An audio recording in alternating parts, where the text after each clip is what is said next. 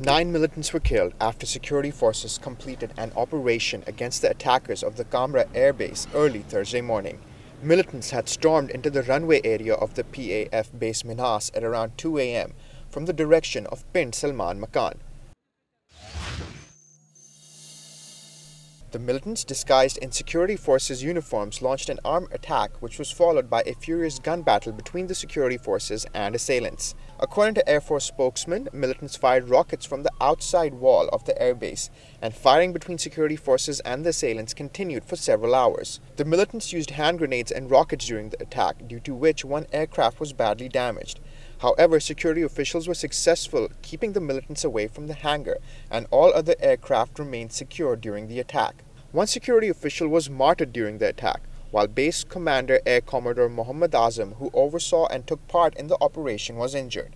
Meanwhile, Air Force spokesman Tariq Mahmood confirmed that troops had secured the airbase 8 hours after the attack.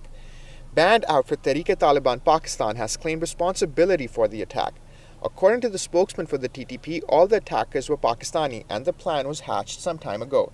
Defense Minister Naveed Qamar said minimal losses were incurred during the attack because of the preparedness of security forces.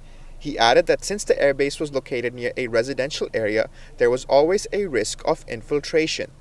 ये complex जो है हमारी फिर शहरी आबादी के साथ जुड़ा हुआ है।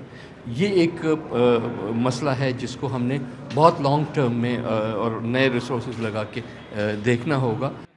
The Pakistan Air Force has also released images of the attackers to the media. In May 2011, naval base PNS Mehran was attacked in a similar manner in Karachi. During that attack, militants killed several naval officials and destroyed 2 P-3C Orion aircrafts.